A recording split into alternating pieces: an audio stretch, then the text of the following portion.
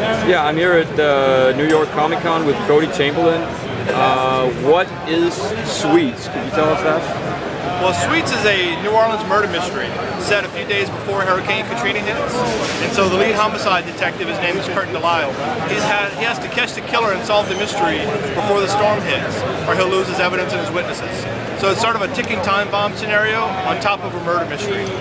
And I do everything in the book: pencils, inks, colors, letters, story, even the logo design. And you wrote this as well, right? Yes. It's my original story. It came out as a mini-series from Image Comics, and the collected edition is just out this month. Great. And where can we find this online?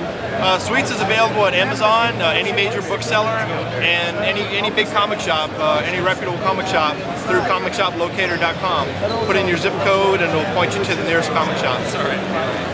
What's the best thing about going to conventions like this? Well, the best thing is connecting with the readers and being able to talk about the book a little bit, but also the networking, talking with other professionals about the craft. And you know, I live in a small town, so this is my opportunity to meet with creators and just talk comics. It's a great time. I always enjoy it. And what's the worst thing about Comic-Con? The worst thing is no sleep. So you wake up early in the morning to set up, you go all day long, then you go out to dinner, and everyone wants to do after hours where we go to the bars and hang out. And by the time you get to bed and wake up the next morning, everyone's exhausted. But that's a minor penalty to pay for having such a good time. Thank you so much. Thank you.